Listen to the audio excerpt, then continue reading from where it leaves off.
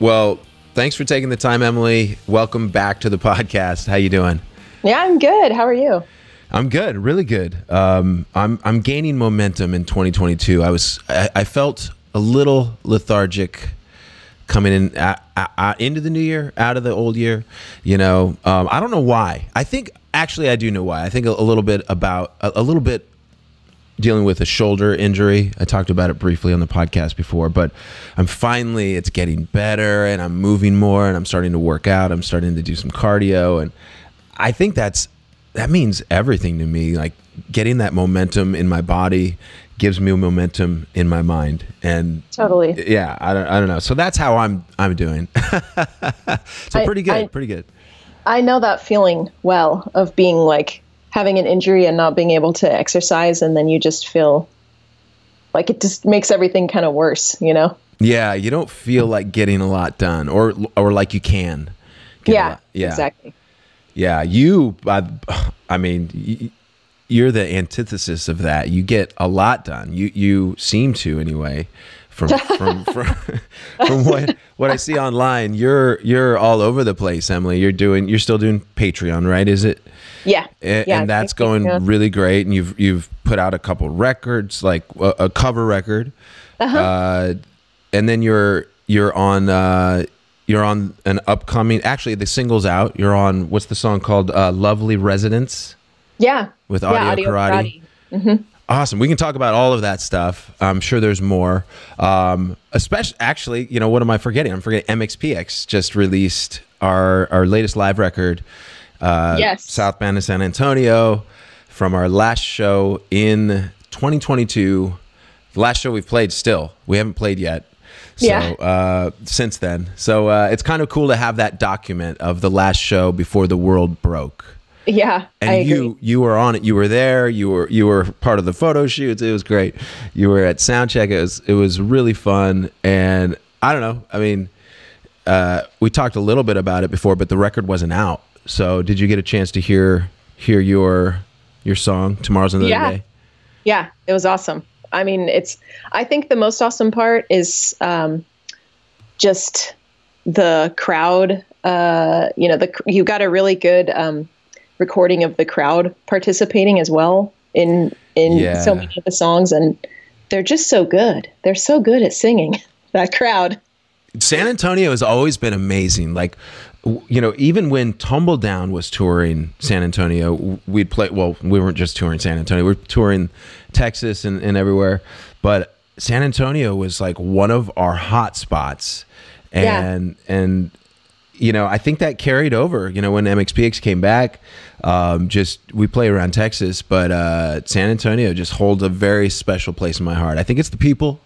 It's definitely not just the Alamo or something cheesy like that. It's the people and you know, the scene. You know, there's a really strong scene in San Antonio musically, and as far as punk rock and anything on the edges of that. Yeah, I agree. San Antonio is a great punk rock city. It always was for Tsunami Bomb too. Yeah. And I kind of think it has something to do with, well, I know that San Antonio has a lot of like metal roots, which I think kind of morphed into punk rock as well at some point. But also I think the proximity to Austin, because Austin is so, indie rock that came from country, I feel like, or that came from not country, like Stevie Ray Vaughan type stuff, blues, you know, the blues. Yeah, absolutely. I agree. I mean, Austin has a very, obviously, you know, I mean, we started playing Austin. The first place we ever played was a place called Babes on 6th Street. And I don't know it. It's long gone, but it became, I want to say emos or something. Like it was something that was just like a normal venue that everybody knows from South by Southwest. But before that, it was called Babes on 6th Street, and it was just this bar and everything going. It was always one of the coolest towns we would play, Austin, Texas. And then San Antonio, you're right about the metal thing, because the first show we ever played in San Antonio was, I think the promoter was in a metal band. And so we played with a metal band. And it was, I don't really remember the show too much, obviously, but I think it was good. And we built from there. It was great. But yeah, Southbound to San Antonio, though, we didn't want to release it until we kind of saw light at the end of the tunnel, because what I mean by that is releasing a live record makes people want to go see a live show. And so if you release a live record during the pandemic when they can't go see a live show, it kind of just frustrates people in some ways. They'll enjoy the music for what it is, but I think, that's really the main reason why we kind of waited till the end of 2021 and released it when we announced our shows, because we have some shows coming up in April. So finally getting back to it. That was before Omicron, but I honestly feel like, and the shows are selling well. When Omicron hit, it drastically slowed down. So I think by the time we get there, Omicron's going to be, it's already on the decline and all that. So there'll be a new variant or something. But at some point, you just kind of have to go like, why am I afraid? Why am I afraid? You have to do what you got to do. But on my end of things, like, the shows are going to happen. So we just have to be vigilant. But yeah, going back to Southbound to San Antonio, just not wanting to get people too excited about live shows until we have something on the books. So we released it. People were excited. I think, it was just, it's kind of just one of those fun things to do. We have the ability to record shows now, and then you can just mix them later. I know that some bands record absolutely every show. We try to record every show, but let's get back to your involvement. Having you come up is just part of something that makes the show even that much more special. Something to tell your friends when you get home, or whatever it is. But for me personally, it makes that show more memorable. Like, oh yeah, having friends come up and sing. So yeah, thanks for doing it again. And it was a ton of fun. I love doing that. For those that don't know, if you haven't heard Emily on past podcasts, we've talked about it a bit, but you've collabed on tons of our stuff by now. Like, it's stacked up over the years. So I was a little jealous when I saw the audio karate thing. I was like, no, that's good. That's good. Well, I saw that you guys have a new female collaborator too. So yeah. Or even now. Touche. That's too true. I was okay, it's fine. Exactly the same sentiment. Yeah, exactly. Yes. You got me. Damn. Quick. But yeah, no. So I mean, I think it's something that we're trying to do more and more is collaborate. So even with the shows we're doing, we're collaborating with friends. Our friends we're playing with, and I see that you're playing with Audio Karate coming up for their record release, right? Yeah. I mean that seems to be the way to go. Like, collabs. Totally. Although, I was just going to add real quick. That's been something you've been doing for a while, obviously, with us and stuff, but it seems to be people want more and more of it. Yeah. I mean, I think it's always fun, to have some sort of crossover stuff going on with different bands, and it makes everything a little bit more exciting. I'm kind of hoping to do that with, I still don't know what I'm doing with my record, but since I'm solo, I'm like, trying to think of who I could have on my record. Mm-hmm. So hint. I'm definitely down. I will say it right now. Yeah. I'll be on it. Whatever you need, harmonies, playing, I'm down. Awesome. So about your record, I know that you've never released a solo record and completely written all the songs yourself. Yeah. Yet, right? Like, you've done singles, you've done maybe even EPs, I'm not sure.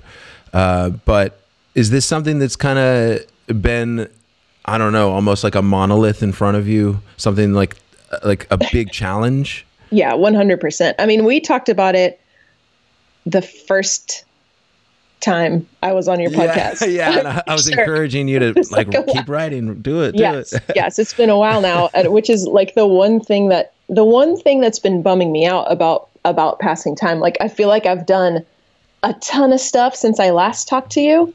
I've done so much. I've been so busy and just like doing lots of things, but I still don't have that record done. And it's further.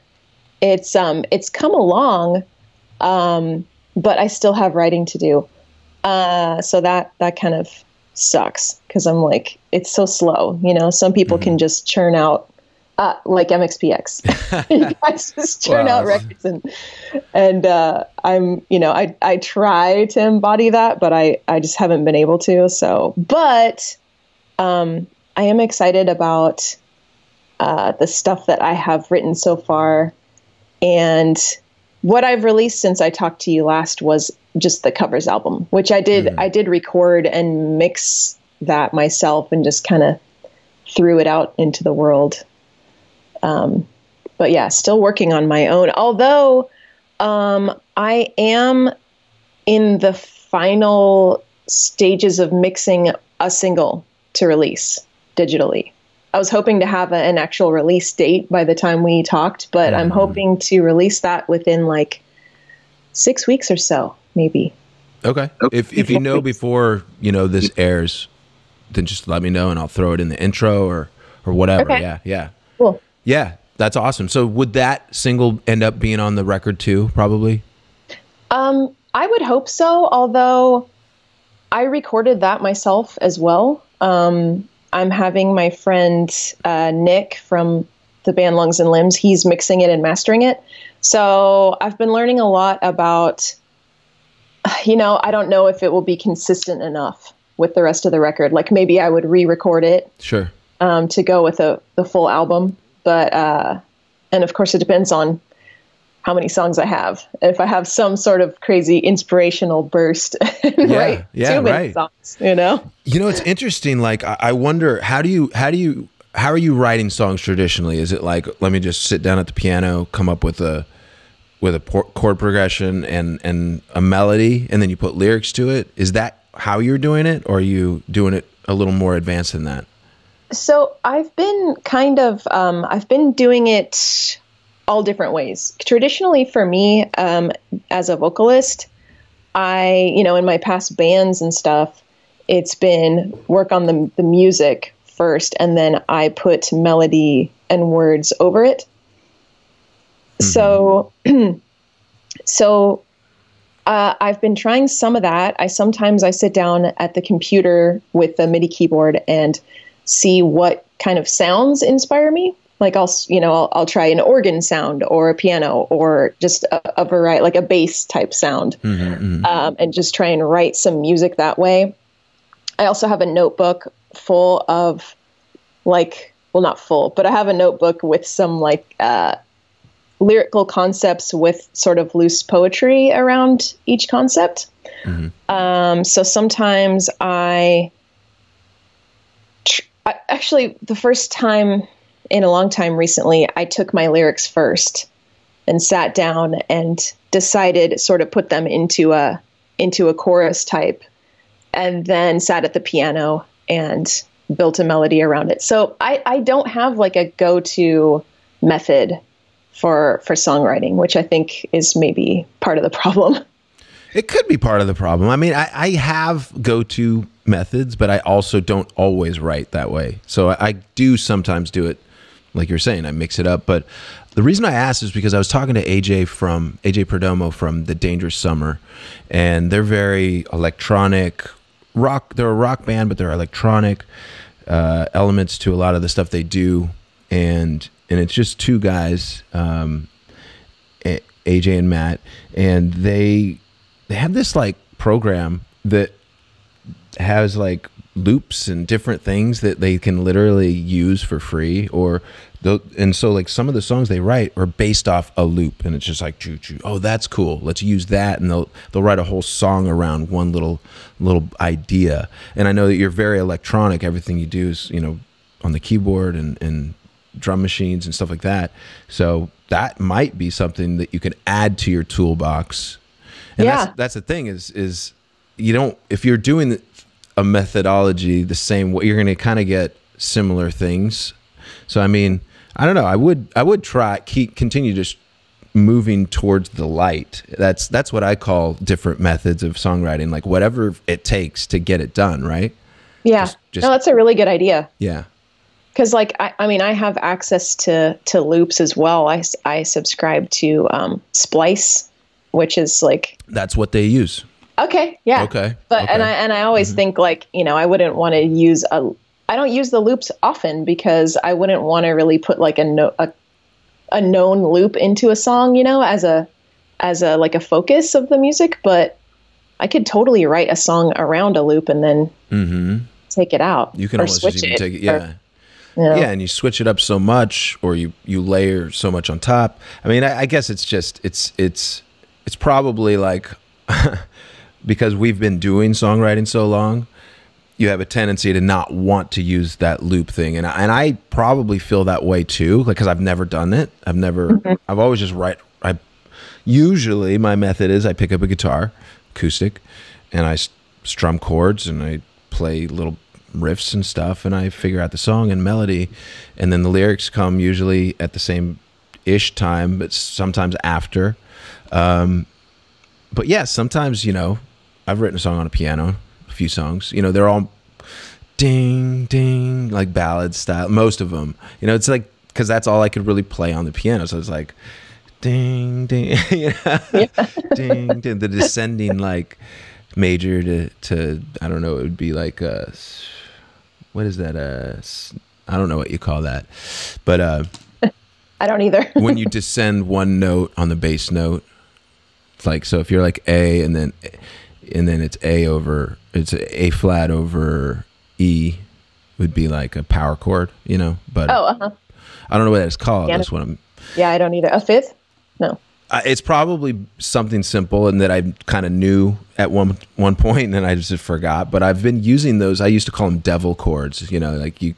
I mean, I still use them all the time. Like almost every song has, not every song, but half my songs have them.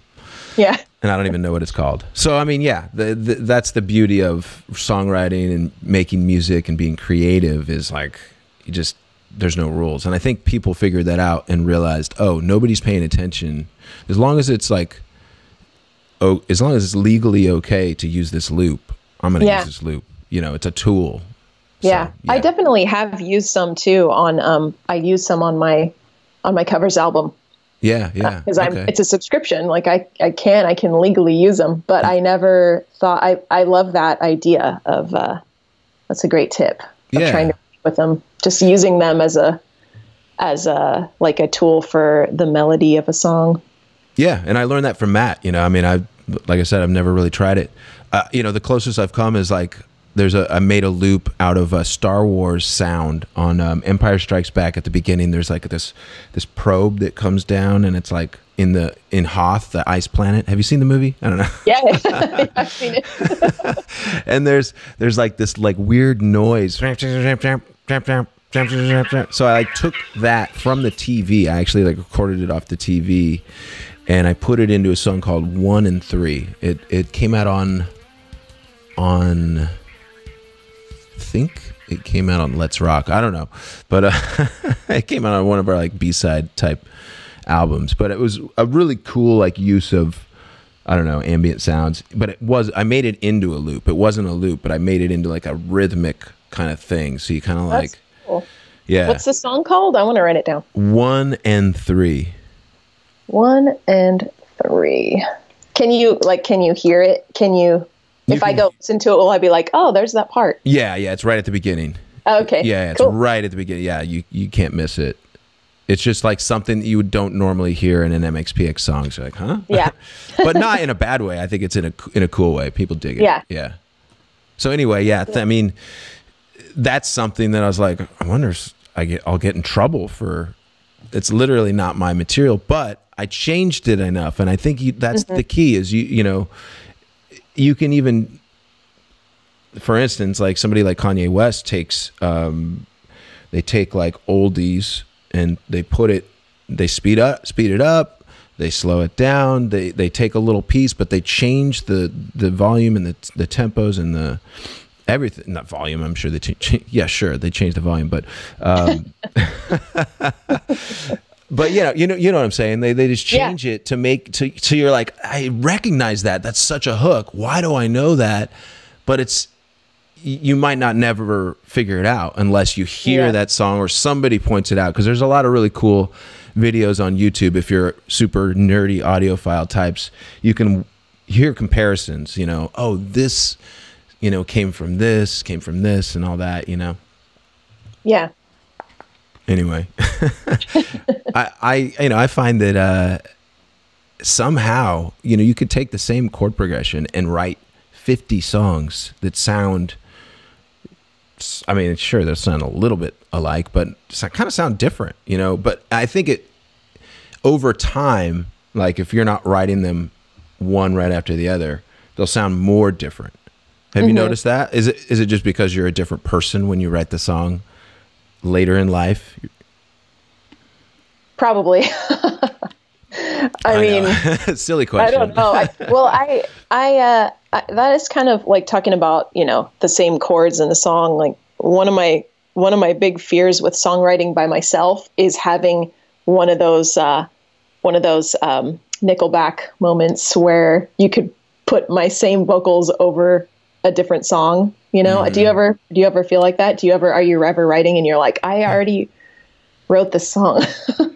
Sometimes. Yeah. I mean, there's like styles of songs that I write that it's like, this is such a good song, but it doesn't fit with this group of songs. And then there's a whole nother style of song that doesn't fit with this, you know? So I do that all the time. Now, do I fear it? Not really. Like I traditionally have always, if I notice something sounds like something, I'll try to seek it out. I'll try to like go and listen to the part and see if it is.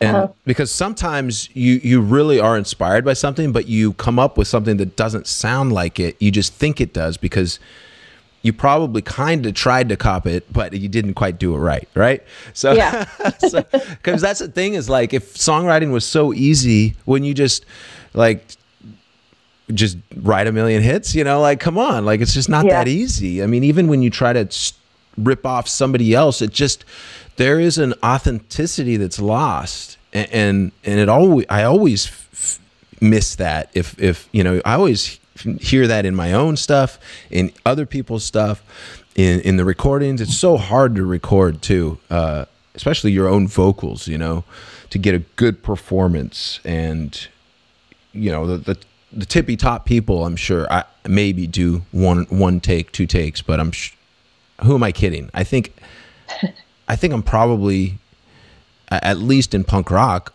up there, you know, as far as a singer. And I do so many takes. So, I mean, everybody don't feel bad if you have to do so many takes, because it just takes a lot of time and effort to you know, just to like produce a good quality recording. Yeah, I agree. It's easy to just put like auto tune on everything, and like, sure, that can cut, I mean, maybe for certain styles. I'm not dissing auto tune. I'm not saying don't use it. You know, we even use it sometimes as a tool and when we need it, but that's true. A little confession, but you know, but for the most part, that's not who we've been traditionally. So I'm not trying to like, okay, now we're just going to use auto-tune all the time and we don't have to try anymore. But, you know, every time I sing a song in the studio, I get so much better at singing it live. So if I haven't sung a song, if I haven't recorded a song on vocal and I sing it live, it's going to be much rougher, I feel like, than a song I've done at least somewhat recently in the studio. That fades with time after an album's out for years and years. But I don't know, do you feel, is that you ever run into that where you're like, I'm singing this all of a sudden so much better, oh, I just recorded it, or something like that? I don't know. Yeah I feel like it goes both ways, where like if you've only been playing it live and then you sing it in the studio and record it, you can really tell which notes you're struggling with, you know. At least for me, it's like, oh, now I can really hear it, and now I know what I'm going to have to work on to get it good in the studio. But I also feel the opposite, where, because I've recorded some songs, I'm sure you have too, where I've never played them live, and then play them live, you know, a bunch of times and go back and listen to the recording and like, oh, it's not as good as it could be, you know, as it is now. Yeah. You know, it's like not as strong or something, you know? Yeah. Well, it's because you did the work of recording, and then you were much better, and then you started doing it live, and then still continuing that work, doing live, that's practice too. So you come back to it. I mean, to be honest, like almost every record, the last couple records we've made, I've redone vocals on multiple songs. On Self-Titled, I redid a couple full songs probably, and a couple sections of songs where I just felt like, okay, that wasn't believable there. I need to go harder on that part, or this just inflection is weird. But I get super technical with like listening to what I'm saying, and sometimes I have to let it go, and I'm like, I have to like ask other people, like, does this bother you? And they're like, what? And I'm like, this little thing, you know, I say this and I like do an S on the end. Like, is that weird? And I'm like, no. So like, I'm like, okay, I believe you, but I don't believe, like, it's just like, okay, you know, so there's a threshold for me of, if I can live with it and it doesn't bother anybody else, then maybe I need to let people they hear it differently than I'm hearing it. Probably, yeah. So I mean, there's a lot of that when I'm singing. But back to just like the practice of recording. I mean, I feel like the first run a lot of times is that like first draft. If you're an author, you're not releasing your first draft. There's editors. There's, you know, it's like, why do singers have to be perfect? You know, like, so because, you know, authors get so many drafts and they get editors after that, and proofreaders, and then it still gets screwed up, right? You know, but there's still typos in books.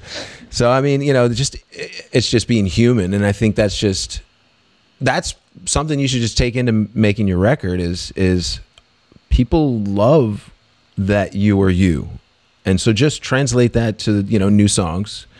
And don't worry too much about the technicalities of it all. But just, you know, I mean, it's a journey, and it's going to be, I think, it's the ups and downs of it, right? Like when you're writing a song and you're in the middle of it and it's going well, and you've already gone past the hard part. You've got a good chorus, right? And you've got a good verse, and you need one more verse, maybe a bridge. You feel great. But when you're writing that chorus and you're like, this isn't working, then it's just like, but right over the hill, you're feeling great. So, I mean, I think for me, it's helped me to know that as a songwriter, as, you know, somebody that's making records, and when you're finished making the record, you're not finished making the record. You got to do all the artwork. You got to do the sequencing. You got to prove, you know, if you're mixing yourself, that's pull your hair out sometimes. Like, why can't I get it the way I think it should sound? You know, things like that. Yeah, right? Exactly. It's so hard. Yeah.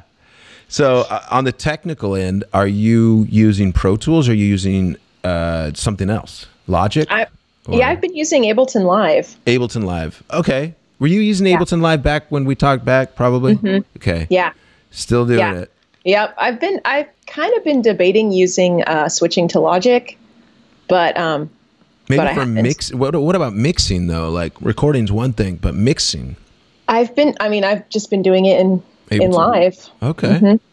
That's a comfort zone kind of thing, right? Because you know it. I understand that. I probably talked about this before, but I somewhat recently, maybe by now over a year ago, but I switched from Adobe to Apple. So like basically for video editors. So it was Adobe Premiere, and then Premiere Pro, and then I switched to Final Cut Pro, and the difference is way different. You know, I feel like Adobe's more like Pro Tools, and I think Final Cut Pro is more like Logic, and so it was just like blowing my mind that nothing worked and nothing made sense. But once I just like, I lived in it. I lived in my filth. That's what I like to call it. Just, you know, when you're learning something new, it's like you're like wearing diapers. You shit your pants, you know? So you live in your filth and you finally realize what it all means. You know, like when you see the matrix numbers and they all start making sense and you see what's really there. That's really been my experience. But honestly, with Final Cut Pro, I did, and I know how to use it now. If there's something I don't know how to do, I know exactly what to do to figure it out. Go to YouTube. And and so it's just like life is easy in that respect. And so that brings me back to Logic. You know, I've tried Logic and it just doesn't make sense, but I have not lived in my filth. I haven't totally, you know, forsaken Pro Tools and said, okay, I'm going to just live on Logic and, you know, try to do stuff, try to maybe record a few things or maybe pull in a project and mix it or something like that. But you always need, I feel like people in our line of work where it's just like, whatever you want to do, let's just go.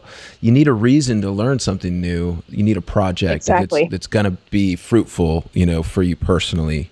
So for me, well, you need a reason why too, you know, like why switch? Yeah. Why switch? Because it's probably better, but you know, harder at first. Yes. So, I mean, yeah, there's pros and cons. I would say Logic, without knowing much about Ableton Live, Logic is very well known for its electronic end, like the samples, the synths, all the sounds you can add. That's what it's known for. And anybody that does pop music, and I mean, a lot of people still use Pro Tools, don't get me wrong, for everything, but a lot of people use Logic. You know, they'll go to Logic. But you know, a lot of people grew up using GarageBand. Have you ever used it? Yeah, that's basically Logic. Similar, it's right? Very simple. It's a simplistic version of Logic.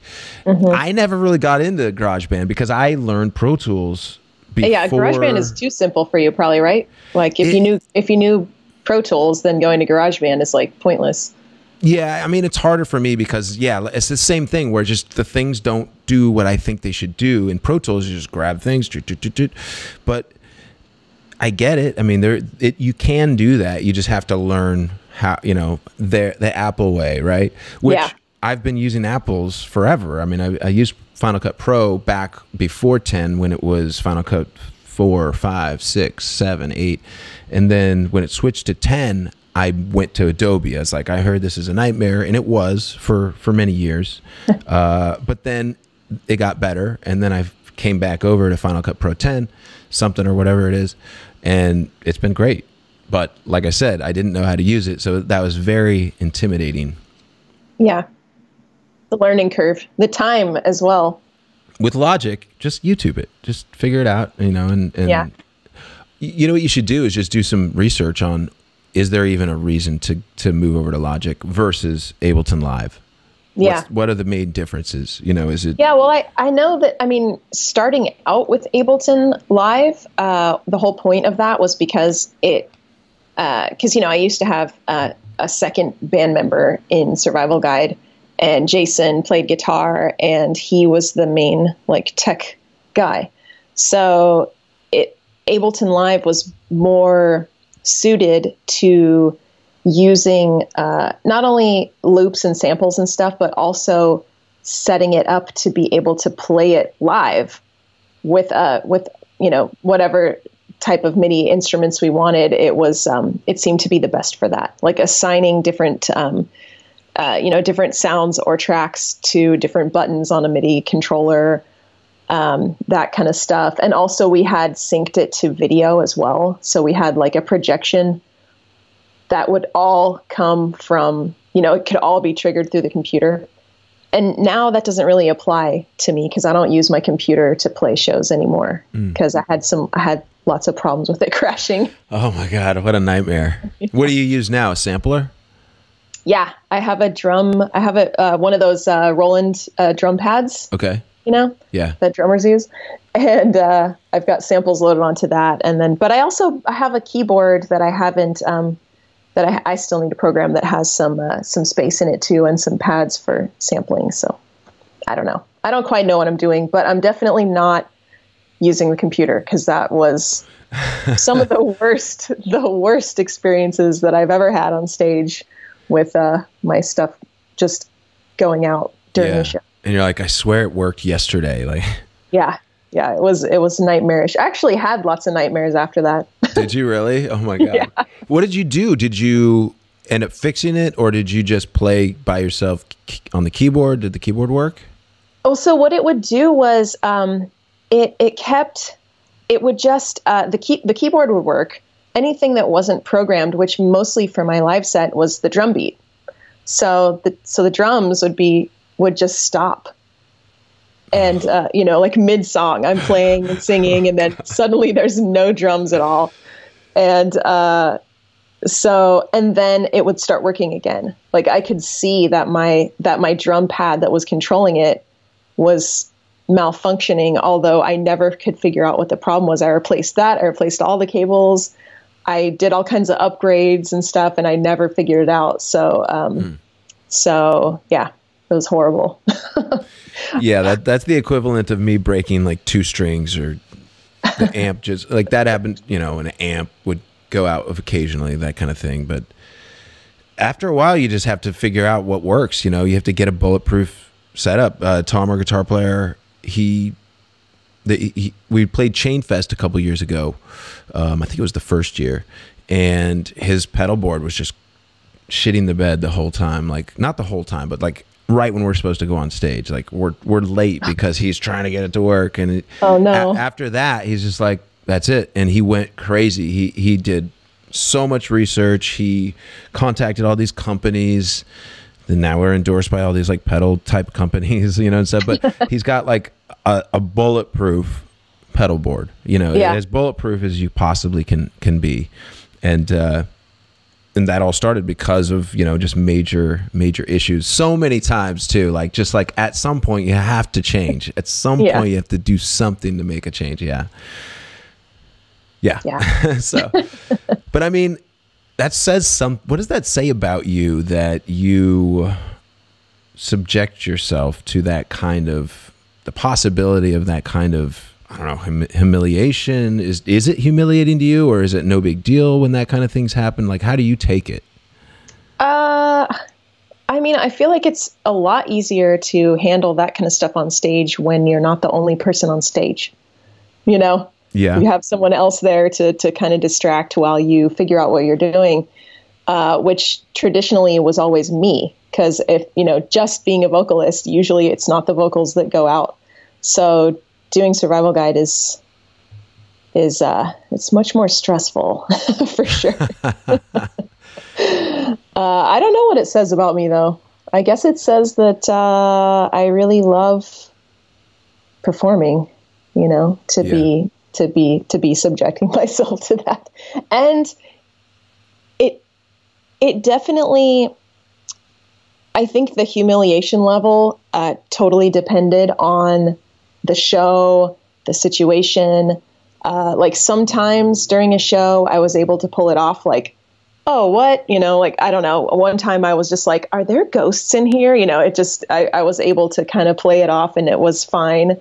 But the last time that it happened, the show itself was already really awkward, because it was like it was like a fundraiser or something. So it wasn't like a show. It was more like I was the music, they had multiple bands, but like I was one of the bands playing this fundraiser that was like some sort of an art show. So people were kind of like walking around looking at stuff that, art for sale.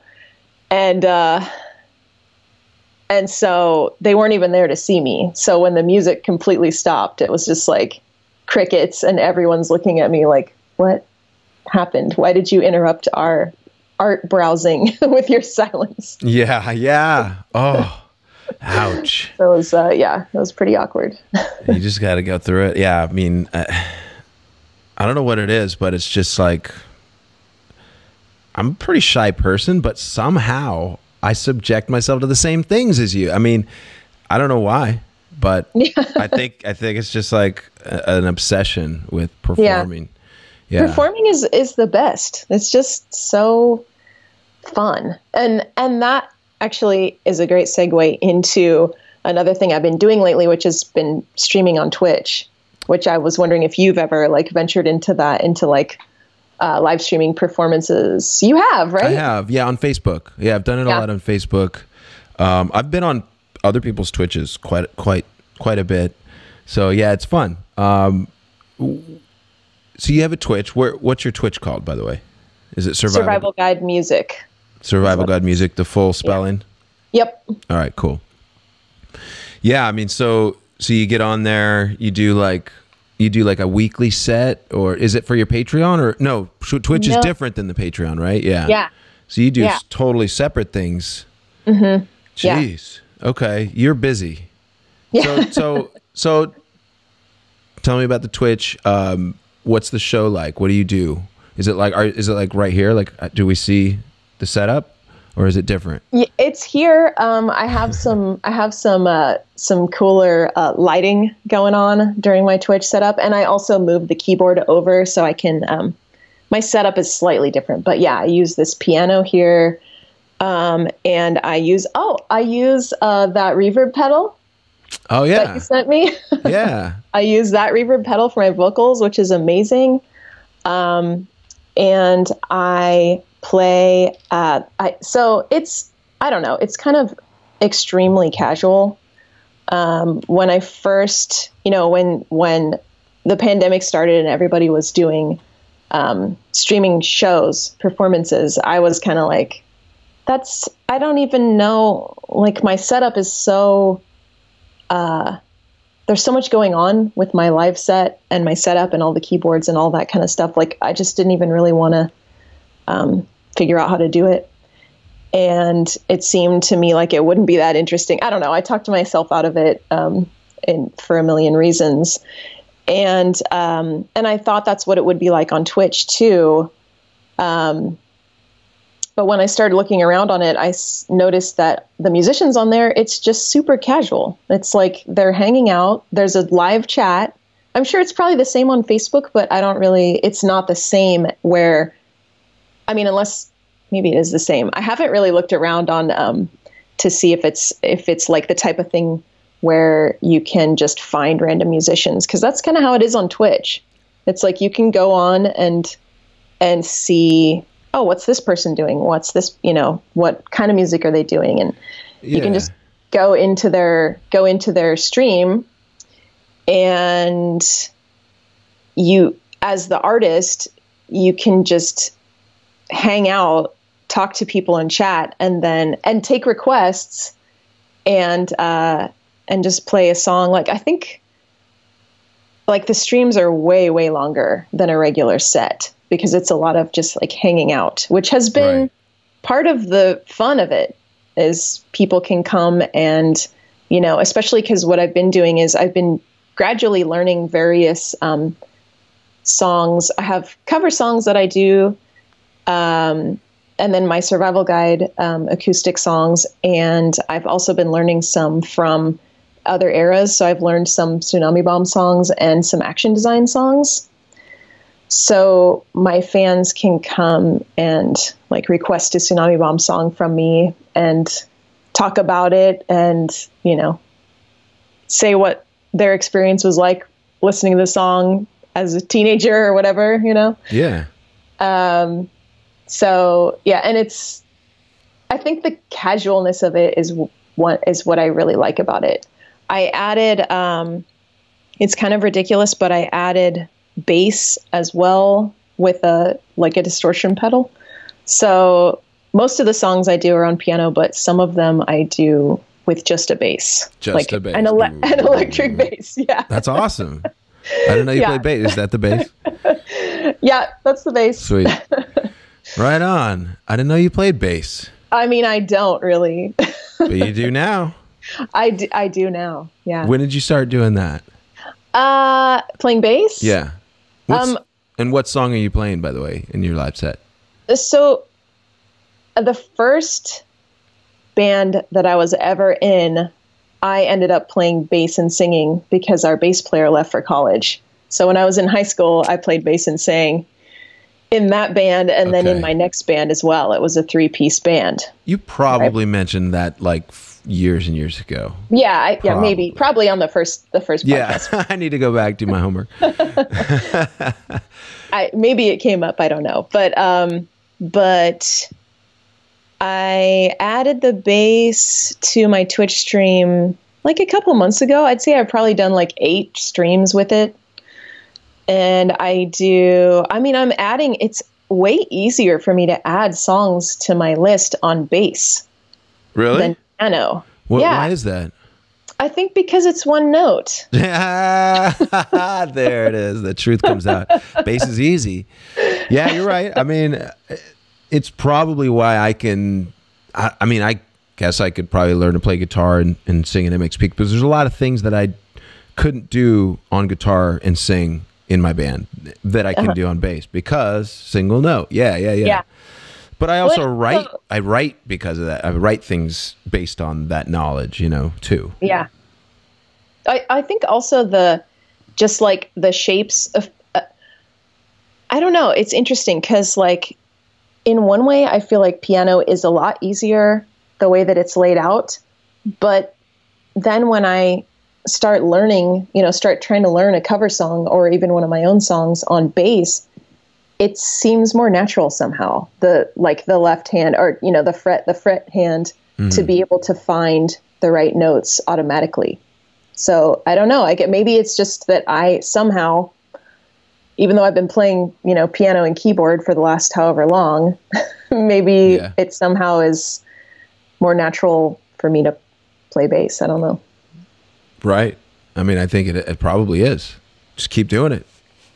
So are you just playing, when you're playing bass, are you playing to a backing track, like a loop or anything? It's just and you're singing. Yeah. I love that. It's weird. It's really weird. Is there anything on YouTube? Yeah. All of my my on-demand videos, I post them to YouTube afterwards, so you can see the What's your YouTube past streams?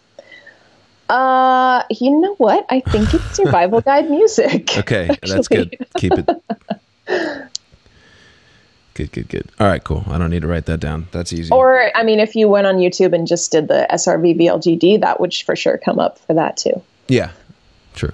But I should learn it. I should do an MXPX song. What would you do? What song? What's the kind of song you would do? Would it be like a mid-tempo? I mean, they're all varied right now. Okay. I've got my song list, because one thing about Twitch Twitch musicians is that a lot of them, they obviously are playing and reading like sheet music, and their request lists are like, you look at how many songs, and they have like 300 songs you can choose from. And that is not possible for me, because I don't know how to read music or tabs or anything. So I've been adding just songs that I feel like that I would know already, that I kind of know the structure of. And so I've got like a Bouncing Souls song. I've got some Misfits songs. I mean, on the bass, I feel like that it works. It works. I have translated Misfits to piano as well. But with a punk song, it's like, it just is so much more natural to do it on bass. Yeah. And quicker. I love that you're playing bass now. I mean, again, but yeah. It's super weird. So I have to sometimes, because people do stumble into my channel and I'm like, yeah, this is what I'm doing. I'm playing bass, I've just got like a distortion pedal for the bass. Yeah. And is the bass just in an amp? Just in the, like? No, I'm just going direct. Oh, direct. Okay. So, okay. Pedal, then the direct. Got it. Simple. Yeah. And in the future, in the near future, it's going to be, everybody's going to have goggles, VR goggles. Yeah. And you'll be there in your room, but it'll look like you're in some stadium or something. I don't know. Yes. I don't even think it'll look like that. Like that's like a relic of the past kind of thing. Not stadiums. Yeah. It will be probably, I don't know, maybe not, but I'm not trying to predict the future in that way. But I guess what I'm just saying is just like VR goggles are going to be, you know, people will be able to hang out with you and talk, you know, and maybe you don't want their mics on or whatever if you're singing, but they'll chat, probably come up in your like, yeah, it'll in pop your up. Vision. Yeah. And I don't know. It's just like in some ways it seems cool, but in the reality ways, it freaks me out because I'm like, okay, that definitely means that all these corporations are hooked up into my brain somehow. And I don't like that. Totally. Yeah, I don't like that. But I mean, VR I'm into. I'm definitely into. I've never owned a system, but I've tried it out a few times, but it's pretty cool. You can't deny it. It's pretty cool. My mom got me one of those for Christmas. Oh, really? Yeah. Is that something that you wanted that you didn't know you wanted? I mean, no, I didn't know. I had never tried it. Although Nick, who's mixing that song, he was telling me about how awesome it was a while back and just like kind of mind blowing. And so yeah, my mom got that for me and my brothers for Christmas, which surprised me because she doesn't normally, she always was like, didn't ever want us to play video games when we were kids. Right. But, so it's kind of random, but yeah, it's awesome. It's bizarre. Speaking of stadiums, I mean, now you can be an esports athlete, you know, video game, professional video gamer and play in a stadium of people. And totally. It's trippy, but I mean, she must have seen some show. I saw this program. I'm sorry, I'm not doing your mom, but yeah, who knows, right? But it's funny though when I hear people talk, you know, if they talk a lot about one thing, I'm just like thinking, like, did they just watch like a news story about this, or like that always runs through my mind because that happens to me, you know. Of course, you know, like if I'm perusing the internet and I see some story and I'm like, what, you know, like you want to talk about it to somebody. So like the next person you see, you're like, oh, I'm going to talk to you about this thing. Yeah. But yeah, I noticed that in myself. I noticed that in others. It's normal, I think, but yeah. Well, I don't know if that was the case with my mom because she never let on. Yeah. Opened it and was very surprised. Well, it's better than like buying somebody like a puppy. Yes, for sure. Yeah, just like, I don't know if you want this, but yeah, here you go. Yeah. Tickets to When We Were Young Fest or something like that. Craziness. Are you guys playing that? No, we're not playing that. No. Oh, okay. No. Surprising. When I looked at the lineup, I was like, this is crazy. The lineup's insane. Yeah, we aren't available, but that's the thing is like, I don't know what we're gonna do, you know, going forward, but we'll see what happens with this thing. You know, they announced three days, 3 days, same lineup, like just like what, like okay. I'm sure it'll be fun. It's crazy. I'm sure it'll be fun. When I saw the poster, I was like, it was hard to believe that was real. What I want to know is how many tickets are being sold, because that'll make a difference on how you can move, how you can get around. Totally. You know, that kind of stuff. But yeah, well, you certainly can't watch that many bands in one day. Not I. Person cannot watch that many bands. Somebody will try. Somebody's going to be like, I saw at least one song of it. Yeah. All 50 bands. Paramore, you know, that'll be fun. You know, they just got back together or something like that, or they haven't played any shows, or am I wrong about that? I don't know. I don't know. Yeah, there's a few others. I saw Jawbreakers doing shows. I don't know if they're on that show. But also Jimmy Eat World is on it too. That's right. Yeah, Jimmy Eat World's fun. Yeah. But they didn't break up or anything, so. No, I don't think so. I guess it's not I don't know. I'd have to look at the list again to see if it's a lot of, you know, reformed bands or not. I don't think so. I think it's mostly bands that have been around, but it's a couple of the, you know, the My Chem and Paramore that are sort of like the emo king and queen of prom kind of thing. Yes. But yeah. Yeah. Yeah, I guess that's true. It's a little more emo bent than punk rock. It's not like Riot Fest or anything. Right. Yeah. That's true. I mean, Vegas is swimming in festivals. They've got punk rock bowling. They've got, I don't know what else they've got. I guess they're not swimming. They've got that, it seems like they got that a lot. Life is Beautiful too. There's that one. That's right. That's right. Well, Live Nation is doing a festival like this for every genre, pretty much. Emo is sort of like the maybe the most underground one, to be honest. But which is weird to say because it's so big. But you know, I think the hip hop one will be huge, and it's almost like the same style. It's just like a huge just smattering of names. Yeah. I don't know. It's going to destroy live music in the US just like it did in Australia. I'm not happy about that, but it's fun to just think about the actual show itself. Yeah. Yeah. Yeah, I have mixed feelings about festivals for sure. Yeah, to clarify that statement a little bit more, basically what happened in Australia is Soundwave Festival got bigger and bigger every year, and it's much like this festival. The lineup is just unbelievable, and we played it. MXPX played it. I played it with the Ataris. I played it solo, even as a solo artist. But we never toured Australia when that, you know, I'm not going to say again. We did come back again after that, but we never toured while Soundwave Festival was a thing because it was such a big festival. So many acts were on it that was the only game in town. So I'm not saying it's going to be like that because Australia is a much smaller country, but the punk rock scene is only so big, you know, and so like there's people that go to those shows only have so much in their budget, and so, you know, they're going to stop going to regular local shows and just be like, I'm going to that festival. That's it. All right, that's my show for the year. See you later. So that's like the negative end of it.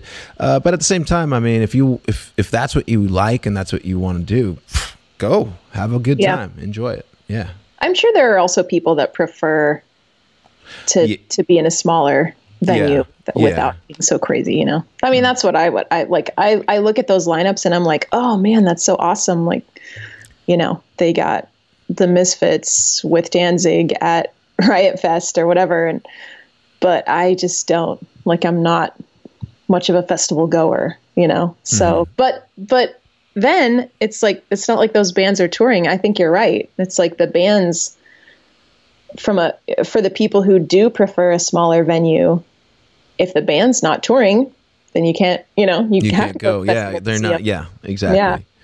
And that's what happened in Australia is just, you know, the tours were much, I'm not going to say there was no tours, but it wasn't worth it for us to go and do a normal tour when we could just go and do Soundwave.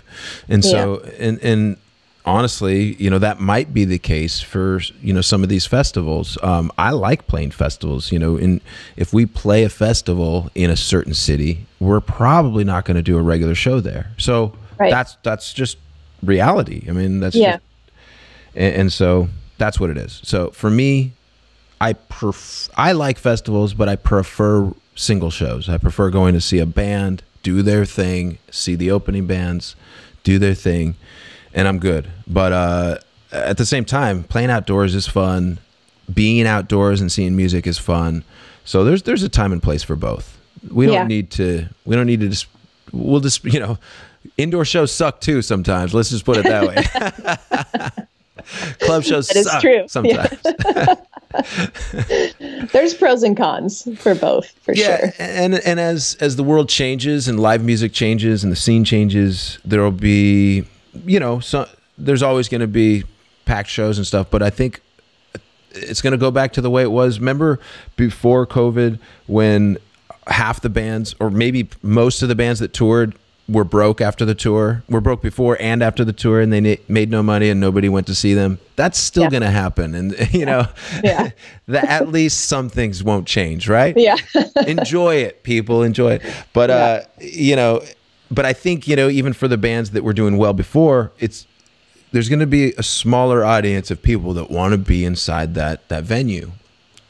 Whether or not fear is founded or unfounded, you know, but it's just the reality of the situation, at least at this juncture. But we'll see. As time moves on, it'll change. The the stream will keep flowing.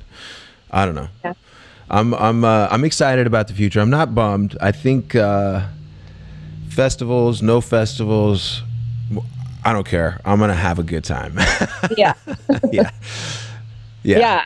For me, I almost feel not, I don't want to say grateful, but like I feel like as a band, being in a band like MXPX, that your world is, got totally, well, I mean, you guys, it's not like you guys were touring nonstop. Imagine being, in a band that's what, 300 or 250 days out of the year is touring, going really hard.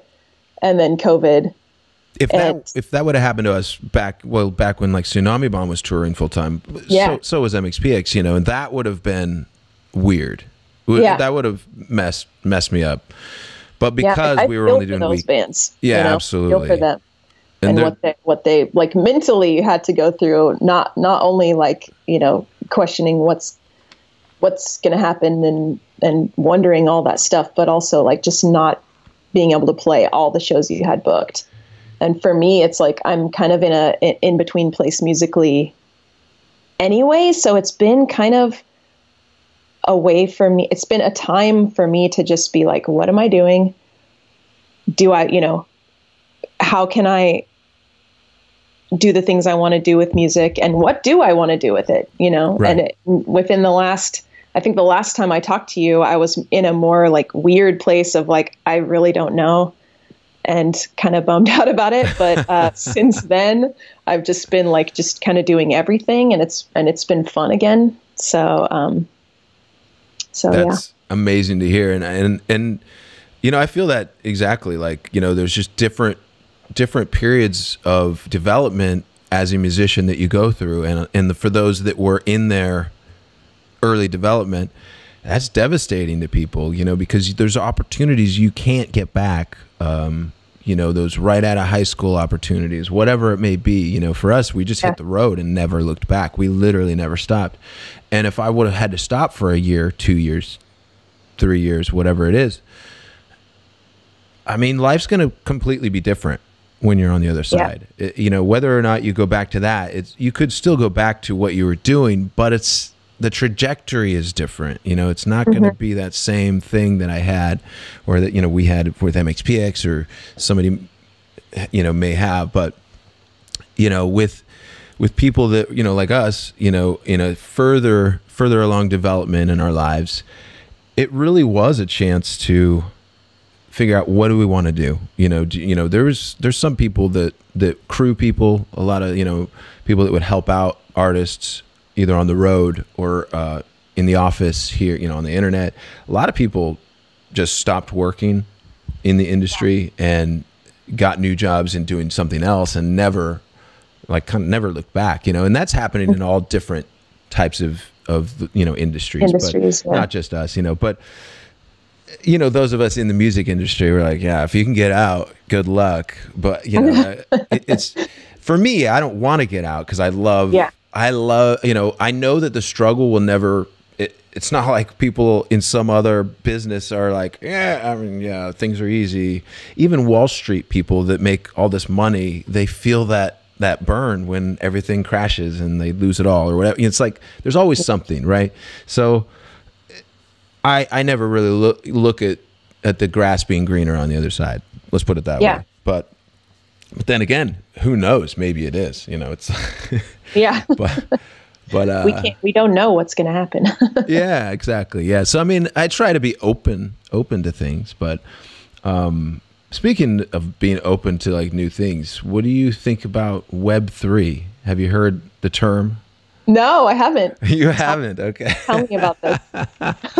Okay. I'm no expert.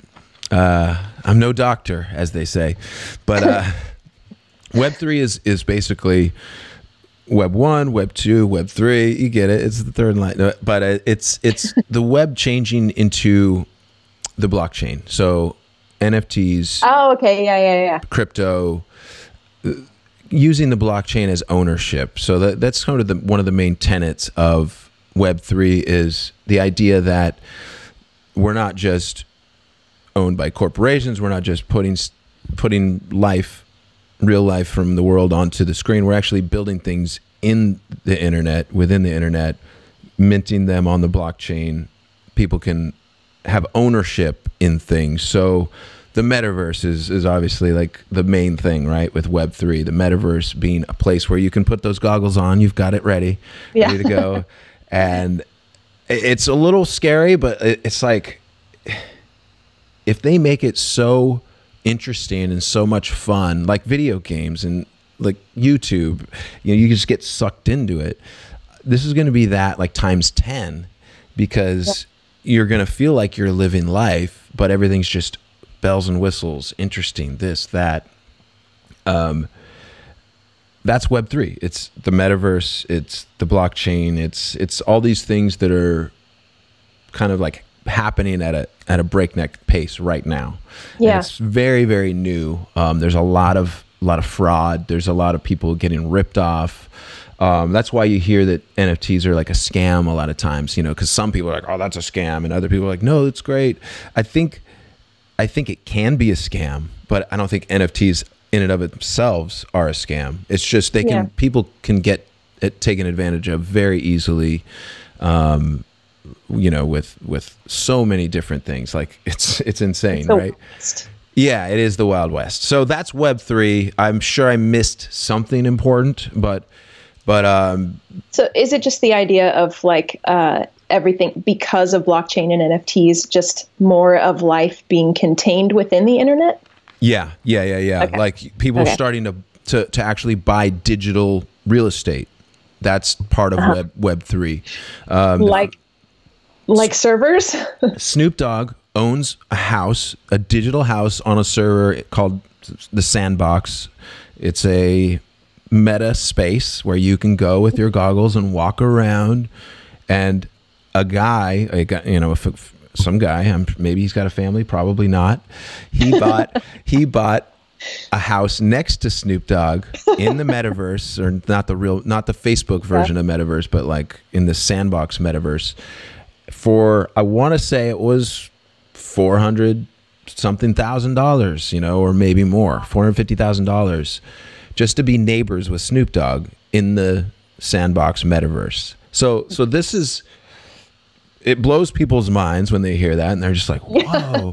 But if you think about it, it's kind of like, it's social currency, obviously, but it's digital social currency. So it's having something in the online world that's very coveted and valued by a certain type of person. Not everybody's going to care. Like, I don't care about being Snoop Dogg's. I mean, I would love to be Snoop Dogg's neighbor, but I'm not going to pay. You're not going to pay $450,000. Not if I can't, if that house can't give me shelter. And like, yeah, exactly. What? It's only for looking at. But I'm not so short-sighted to see that there's not value in that for others, because maybe I haven't found my Snoop Dogg neighbor house, Yes. I need to find what is so valuable to me. But that's fascinating. Yeah, just it's too much. Like, I'm slowly taking it in, and every now and then I'll read something about it, but I'm not like voraciously doing research on NFTs and crypto and all that. By the way, crypto completely has crashed, gone very low. Bitcoin is down, way down to like, I don't know what it is, probably like under 20,000 a Bitcoin, and it was up at 54 like a couple weeks. Wow. Yeah. So I didn't realize the crash. yeah, there's a crash. But I actually own not even a full Bitcoin. I own part of a Bitcoin, and I've got another part of it in a different wallet. But the main wallet I use is Coinbase, and I was up probably like 30 grand at one point, and then now it's down to like 17 grand. But like, so now's the time to buy. Now's the time to buy, of course. But the reason why I even disclose that is literally the money isn't real to me. I've never used it. It's just numbers on a screen, because I put $300 in. I think maybe $300 or $400 in back in maybe 2010. And it bought me, I think at the time Bitcoins were $900, $930, something like that. I didn't even want to put in enough to buy a full Bitcoin. I was like, I'm going to put in 400. I don't even have this money. It was tight, lean years. It was 2010. You know, the music business had crashed, Yeah. or was yeah, it pretty much was in the shitter. But I shouldn't have been, you know, putting $400 into Bitcoin, right? And I did, and I let it sit ever since. I still haven't touched it, but now it's at 17 grand. So it's whatever. It's those kinds of things. You just set it and forget it, right? Yeah. But, you know, I still kind of, I'm interested in paying attention to where all of these things go, because I feel like if it's really got momentum, if really something has momentum, then I can, okay, maybe I'll catch a wave. But by then you're usually too late, right? You're too late once there's a momentum. It's like, okay, everybody's on it. But I heard something recently, which is kind of funny. Speaker Nancy Pelosi, you know, there's been some talk in the press about stocks and, you know, representatives of this country doing really well, you know, and she was asked whether surprisingly well, and she was asked recently that, you know, if that should be allowed, and she was like, the first time she was like, you know, I think as an American citizen, it's your right to participate in the stock market, you know. And then she was asked again another time, and she's like, well, you know, if they want to change the laws, you know, they can, you know, do, you know, whatever. I'm not going to fight it, or something like that, kind of like conceding to whatever happens. But the reason why I mentioned the whole thing was not to be super snarky about Nancy Pelosi. I mean, whatever, but it was more to say that people have started following her stock buys. So like when she invests in something, people have started just investing in that. So like she's like a stock influencer now. Yeah. So now she's a stock influencer. They just, if you do whatever Nancy does, you're going to be rich. Yeah. You know, wow. Maybe not quite as rich as her, because you know, you have to wait until the disclosure comes out. And I could be completely wrong. I'm not Googling, but 2 or 3 weeks, maybe it's a month, something like that. You have to disclose your stock trades. I mean, I could be completely wrong. Maybe it's like 6 months. At that point, you're way off. I mean, you've too lost late. it. Yeah. What about the music usage of NFTs? Have you? Because I read a short article about how people are thinking about using that, like having your own. The thing that I saw about it that I thought was cool was that now, since, you know, I mean, there's vinyl, of course, but like everybody listens digitally, but you don't actually own, like, even when you buy, you know, on iTunes or whatever, on Apple Music, even when you buy an album or a song, it's not actually yours, because you need the platform and they can revoke it from you and all this stuff. Right. So that was one thing that I thought was cool about the idea of NFTs for music, is that it's actually like, no, this is a file, like it's yours, you're buying it, and you can also resell it as if it was a used CD or something. Yeah. Yeah. And that's something I didn't mention. Maybe I mentioned it briefly, but ownership is a big thing with Web3 and NFTs is just having ownership in more of the communities that you are part of, right? Mm-hmm. And that's a big thing that's coming out, you know, and it wasn't so much when we were growing up. It was more just you owned something yourself, right? But NFTs can be anything. They can be a concert ticket. They can be a sports team ticket. They can be a trading card type thing. Art. They already are mainly known as artwork, and almost like trading card style artwork, because you have them and you're proud of it. But if you give me enough money, I'm not really that proud of it. Like, have it, you know? Yeah. But I mean, it can be anything. NFTs can be absolutely anything. The only thing that makes it an NFT is it's tied to the blockchain. Normally it's Ethereum is the blockchain that they're using. I'm sure they'll come out with more. But it's funny, all these corporations now, Nike, Ford, motor company probably has one. They're all coming out with NFTs. They go 10,000 unique NFTs, and it's like, okay. The Nike one's kind of cool. You know, there's one that you can get that gives you a pair of sneakers that they put in a locker, and it's your sneakers. It's in a locker. It's there, and that way you don't have to ship it out if you sell it. So there's so much in the sneaker community. Oh, interesting. Okay. There's so much buy and sell. Collectors, yeah.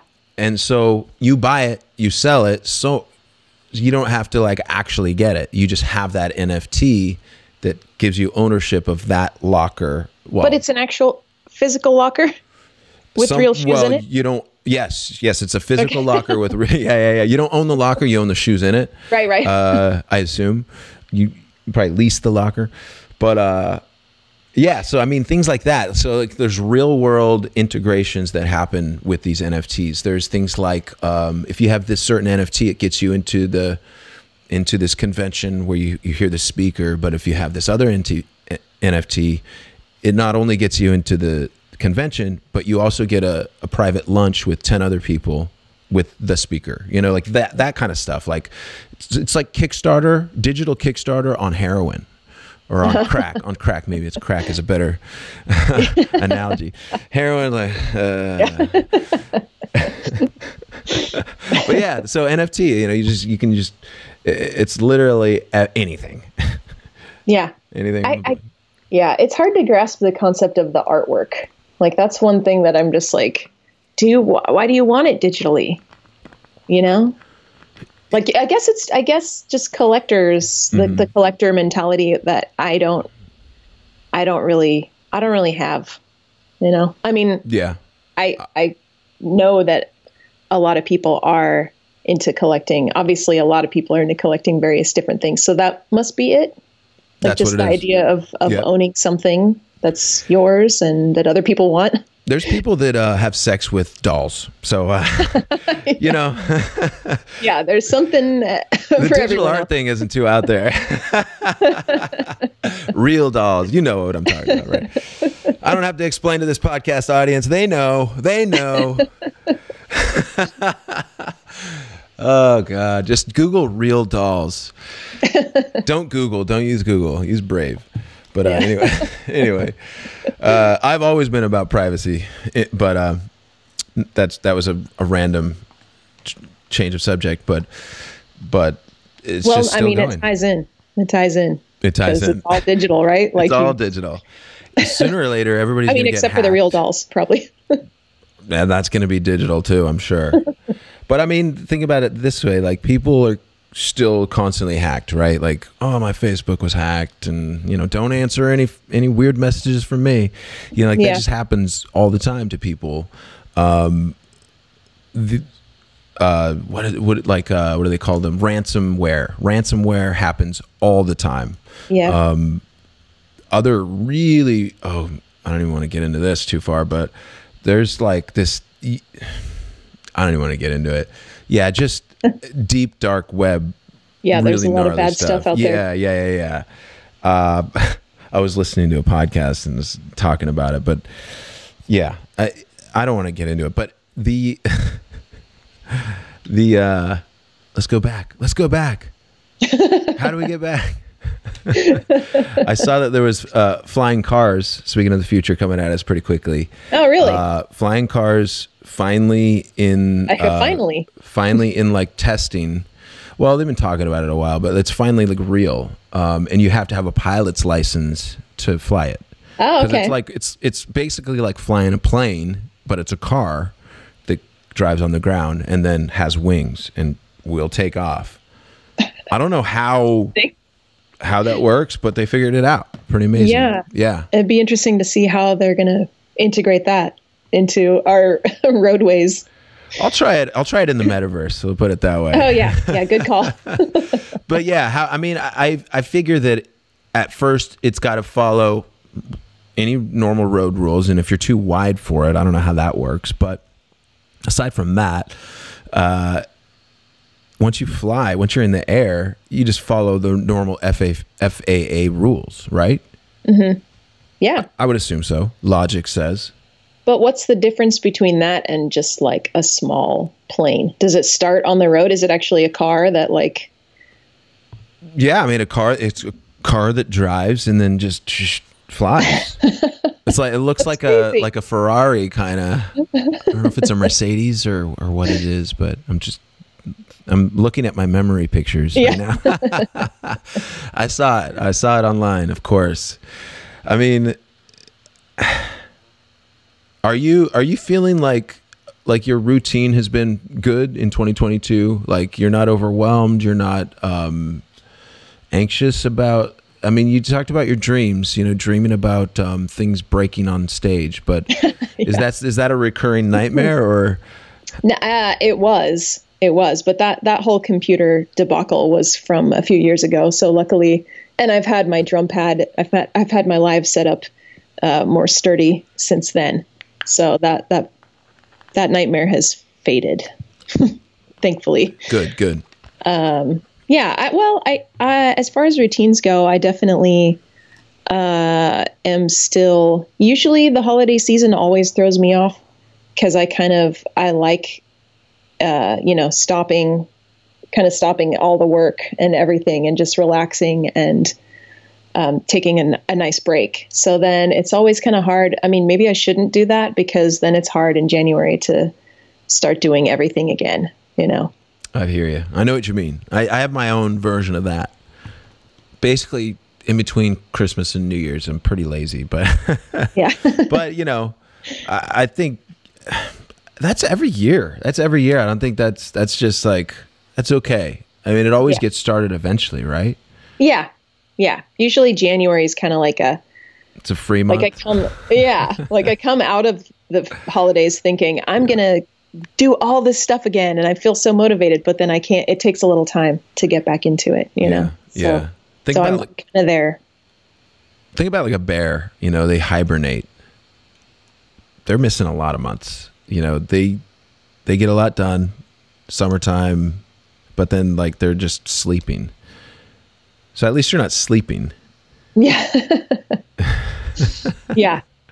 I'm easing my way back in.